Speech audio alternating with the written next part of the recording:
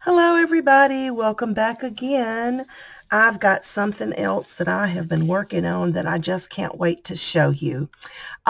These are belly bands, and if you don't know what a belly band is, you take your journal pages that you're working on. This is my idea book.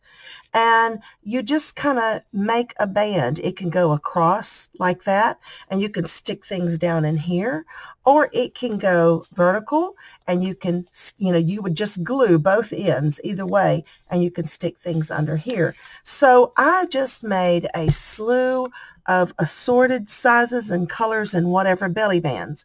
On the back, I've just used a piece of cardstock that had something on it that I knew I wouldn't use. And so I've got a strip of lace on the bottom, wide, light blue.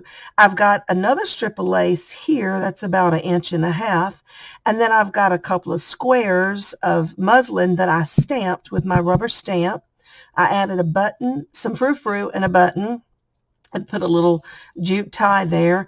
Over here, this is just a piece of a snippet strip that I received recently in a swap. And it's the first time I've actually cut one apart and used it. And I'm thrilled to be using it, but it's so hard to cut them because they're so pretty. But anyway, I did decide to cut it apart, added a little lace there and a little butterfly. This one is another snippet strip. That's hard to say, snippet strip.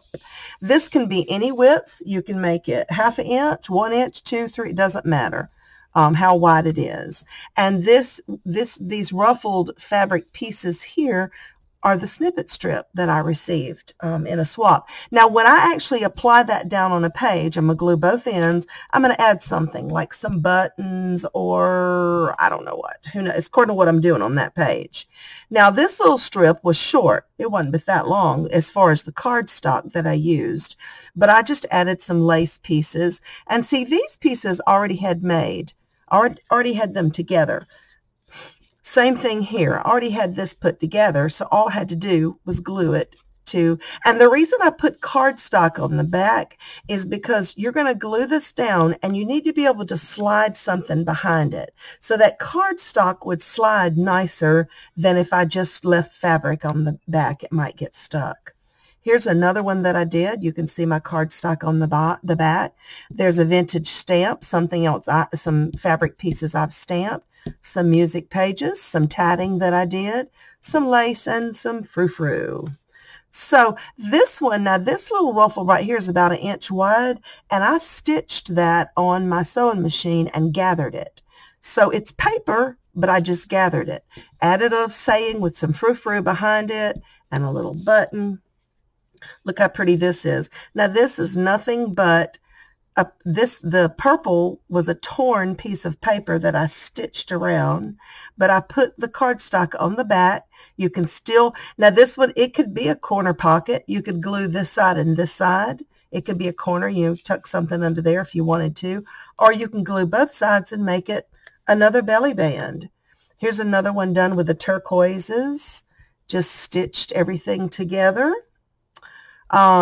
This is a piece of the snippet strip that I received, and a little piece of lace I had left over, and some frou-frou, a little bit of gauze, and that is the fabric itself. That's a little embroidery piece that's on the fabric. This one I added a dangle. You know me, I love my beaded stuff. Had to add a dangle. So it's got this beautiful button and one of my word clusters, which is a little sticker that said days and months. I put the sticker on brown cardstock and outlined it. I put that on a book page. I put gauze under that and coffee dyed paper under that, and then it has the lace, that brown looking lace under it. So there's a lot of layers. I don't know if you can see that, but there's a lot of layers going on in there. Okay, this one is done with a purple velvet strip. I don't know if you can see that velvet behind there, which was like a ribbon, and I did some stitching on it. added this little piece of square of fabric with a button. This is some crochet, like you'd make a scarf out of, some yarn stuff, crochet. This is one of my little word clusters that I did. This word is a sticker that I stuck down on vellum paper. Then I stitched around the vellum onto a piece of burlap. And then it's just got a piece of paper behind that. And, oh, this one somebody gave me in a swap recently. Is that cool? It's like a bunch of little tickets and they're all folded. I put that in with my belly bands because I want to use that. And then this is, again, that snippet strip that was given to me in a swap. You can see my cardboard on the back, cardstock.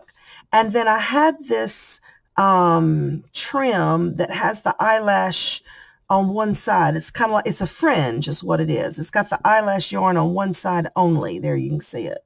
And I just stitched it down. And I thought, oh, I'll let that hang down like this on my journal page. And you can stick something behind it. So anyway, that's my belly band collection so far. There's no right or wrong. Go out and give it a try. Use up your scraps. Use whatever you've got. Have fun with it. And thanks for watching. Bye-bye.